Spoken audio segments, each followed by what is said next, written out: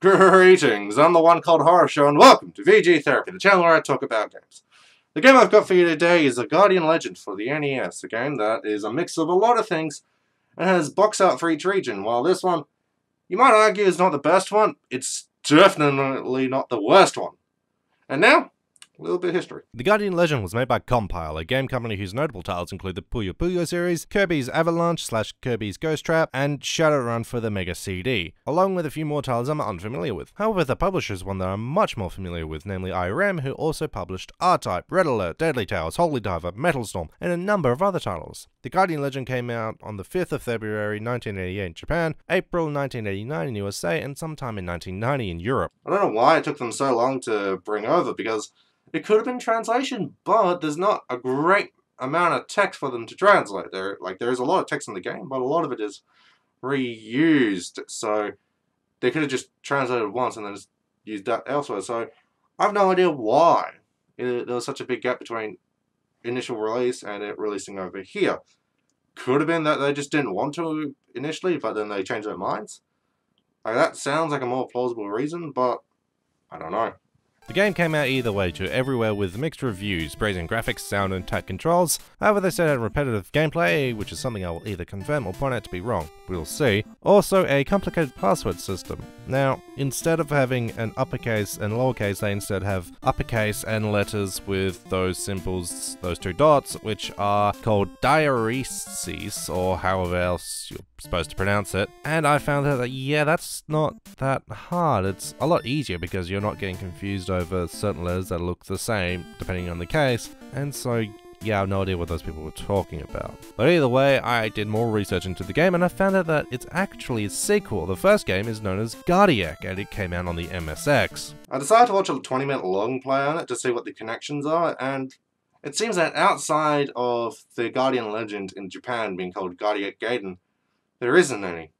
Like, the end of the game states that, "Great, you destroyed all the enemy mothership, then your mission is completed. Later you find the writing that tell you the position of the Really Fortress on the broken base. You developed the new Guardiac to destroy the Really Fortress in the universe. To be continued." Which some people have kind of gone, oh yeah, that's referring to where you go in the Guardian Legend, but it's kind of thin.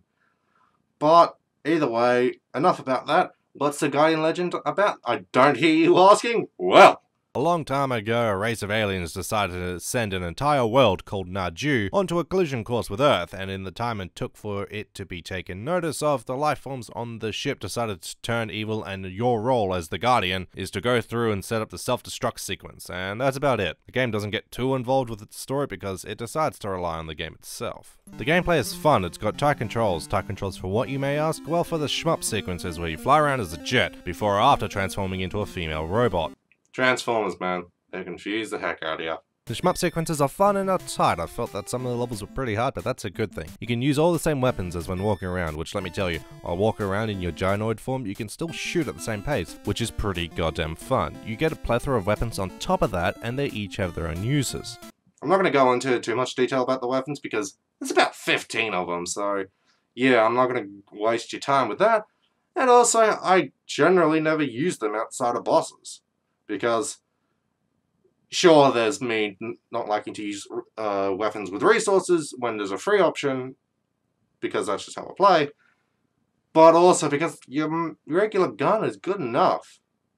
Like, it does enough damage and shoots fast enough, and if it's not, then just run, because most creatures take like a second or two to spawn, in which case you can just run past them.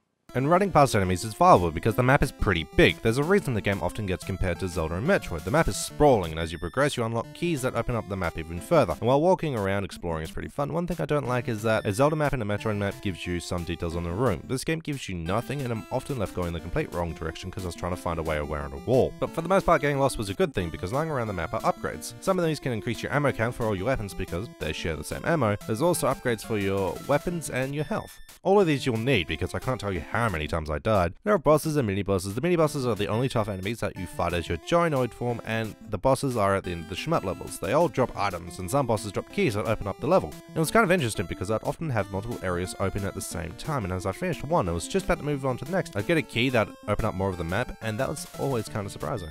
Yeah, the game's fun. Like, I had a lot of fun playing it, the music and listening to the music, and the gameplay is great, and controls are good, and I didn't really find the game to be that repetitive. Like, sure, you do the same kind of things fairly often, over and over again, but I didn't really care. I mean, I was having fun. It wasn't that noticeable to be a detriment. So, I don't know what those people were talking about. And yeah, I mean, so the game, in my honest opinion, gets a 4, a high recommendation. Because, yeah, it does have its bad parts, but they're so minor, it doesn't really matter. Like, sure, it's not perfect, but I still have to highly recommend it to anyone who can play NES games. And with that, I've been Horror Show, and this has been VG Therapy.